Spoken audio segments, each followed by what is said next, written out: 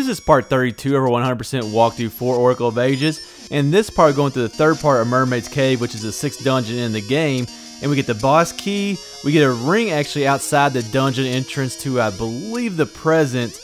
And then we return to the past. And since that's the last note that I actually have down, I guess we just return to the past and do basically nothing. So, yeah, other than the big key, we really don't do a ton in this.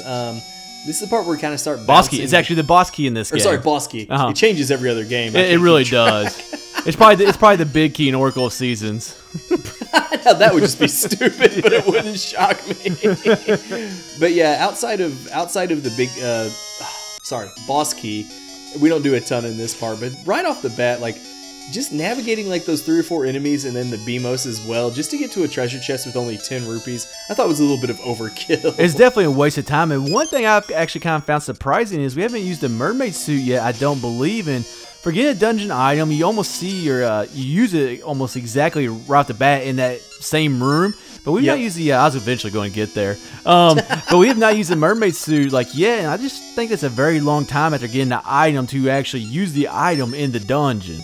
It really is. Like you said, normally they kind of throw you right into a scenario where you get it, but not so much in once you get the mermaid suit. Now this room, I couldn't remember what the case was, but we talked about this a little bit. Like, which lever do you actually have to pull to get the boss key to appear? And you said it's totally random every single time. It's like, it doesn't matter which side you do it, and it actually doesn't matter like how many times you do it. Like, if you pull to the left, it doesn't work. That doesn't mean the right one's going to work. Like, you can actually go back and forth and do it multiple times. So if you try each side and it doesn't work, don't worry about it. Like, you just really just pick a side and pull, and like eventually it'll happen. And I remember in practice, like, man, there was one time I want to say I did almost 10 times, you know, just switching off sides before I even got the boss key. And that's one thing, like, when I was practicing, like, I thought the game glitched. Like, I did the left side and I did the right side, and I was like, is there something that I forgot early on in the game that like causes this to work? And I honestly thought I was about to restart recording Oracle of Ages, which screw that. I would have never done because it is my least favorite Zelda game, as I've said many different times. Exactly. It's just like at that point, if that would have happened, we said our 100% walkthrough just became like a 75% walkthrough. We'll get you 100% to Dungeon 6, minus some Goron dancing rings that we don't get, but oh well. No, that would have been terrible if that would have been a glitch. But yeah, I couldn't remember if it was random or like you said. So it's just kind of funny though that we got the boss key, what, a minute, 2 minutes into this part. Yeah, I don't know what we do the rest of the time. Yeah, we actually don't get to the boss for, well, obviously it's in the last part, but it's a while. You know, I would say maybe 6-7 minutes before you even get to the boss. Now, one thing with that last room with the boss, well, wasn't the last room, but the room with the boss key, that's also actually random in your save file. I was kind of talking about this, and this might not make a lot of sense to you, but sometimes like within a certain save file, like even though it's a random sequence, it'll all be the same within that save file. That's actually something that is different and random within the same save file. So I mean, no matter what you do, it's never going to be the same, which I think actually is kind of unique for a Zelda game.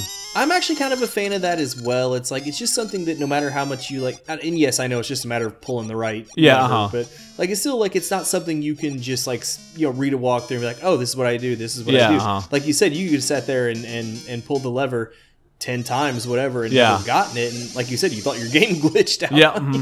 Now, one thing go ahead, sorry. The entrance door to the present part of the dungeon, like actually they're the same decoration, but that little decoration of the wave on the sides I really like. And then also having like a little like deep water right there and going down and getting a ring outside the entrance, I also thought was very unique and cool. It really was. It's just, and we've talked before in previous games, not so much in this one, but like we really like when we have to go outside in a dungeon, whether it's even just to like get to the next part or to grab an item or a heart piece or whatever. Like, we enjoyed leaving the dungeon in the middle of the dungeon, like getting outside. It's like a breath of fresh air. But in this dungeon, I feel like the only reason we do it is to transition from the past to the present, and we're just walking out the front door. It's not like there's like a little outdoor area inside the dungeon. It's like you just have to walk back out the front door. So even though we've loved that concept in the past, I feel like it kind of loses its appeal a little bit in this dungeon. Well, I think what you're getting at is the outside parts that we like are like inside of the dungeon, actually, if that makes sense. Like, they're located within the location of the dungeon, whereas that outside area is actually outside of the dungeon. So yeah, it didn't have that same feel to it. But like, you know, kind of going back to, you were comparing it to the Spirit Temple, like I believe in the first part. Like, that's kind of the same thing with the Spirit Temple. Like, you walk outside, you go back to the Temple of Time, and then you come back as an adult. Like, it kind of works in the same way. It does, but at least in the Spirit Temple, we also got to walk outside on the hands of the giant Colossus, so that was pretty cool. Yeah, now that was really cool right there. But now this underwater effect, I know in the last part I talked a little bit about that I didn't particularly care for the mermaid suit, but the underwater effect when we're still doing the top-down view, not the side-scrolling view, but the top-down right here. view, like right here, where the screen kind of has like a little ripple going to it. Like, it makes it look like you're looking underwater, and I really like that effect. And I thought they used it pretty well here. You know, these rooms are kind of a pain right there with the different water flows. I found those to be very fun rooms. And kind of like what you were saying, like that ripple effect, I mean, yeah, for maybe a 3D game that's not really doing much, but for a 2D Zelda game, especially something that was on the Game Boy Color system, that right there is like a big graphic, a big visual that can really make a Zelda, or make a game stand out, period. And I think that's why Zelda games stand out so much, because like Nintendo does the little things like that they might not necessarily do with other games. Agreed. I feel like they also use it, again, it's a little thing, but they use it to kind of like push what the systems are capable of at the time. And just, I know it seems like such a simple thing, but the effect, it really makes you feel like you're swimming around underwater. And honestly, I was just a big fan of that. It made the mermaid suit feel a little more special. Like I said, I know I ripped on it a little bit earlier, but I also like the use of like the colored tiles on the ground to let you know where you could surface and like back up to the, you know, whatever upper level you want to call it. Just, I thought they did a very good job of giving you visual indicators of where you could kind of get around, which I guess you kind of have to do. I mean, yeah, like you kind of talk about underwater, but they did the same thing above water where you had kind of just like a regular blue and then like a darker blue for the deep water. Like, that's something like we didn't have in Link's Awakening. And Link's Awakening is a great game. We both love it. One of our top 10 Zelda games. Go check out that video. But like, that's one thing that this game had different that I really liked. And maybe just like, you know, even though Link's Awakening was great, maybe they could have added like a little, like, you know, effect like that where you could go deeper underwater, but at the same time, they only had the flippers and not the mermaid suit.